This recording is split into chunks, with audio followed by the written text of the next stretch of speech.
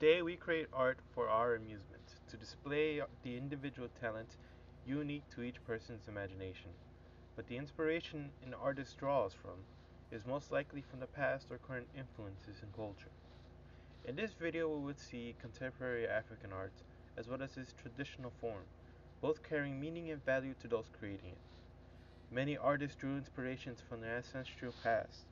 When they do it is called Sankofa, to go back and get it. Its literal translation.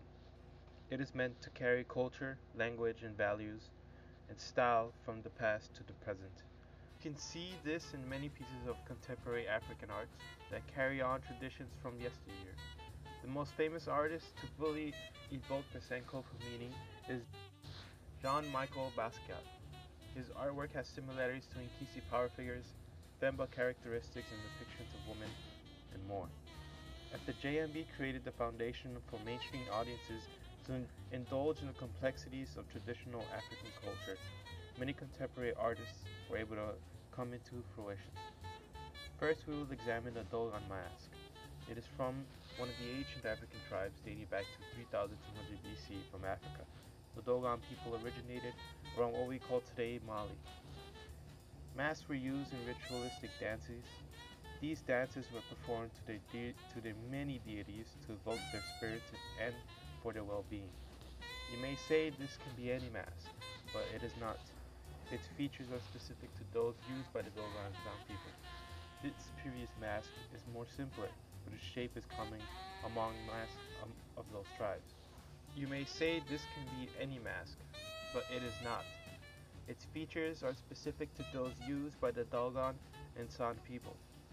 The previous mask is more simpler, but its shape is common among masks of those tribes. This mask is made of a plant water that resembles the simple shape of a traditional mask.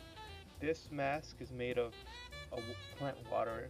It resembles the simple shape a traditional mask would have. Its long stem resembles that of horns, used to depict the way for stronger communication to the deities.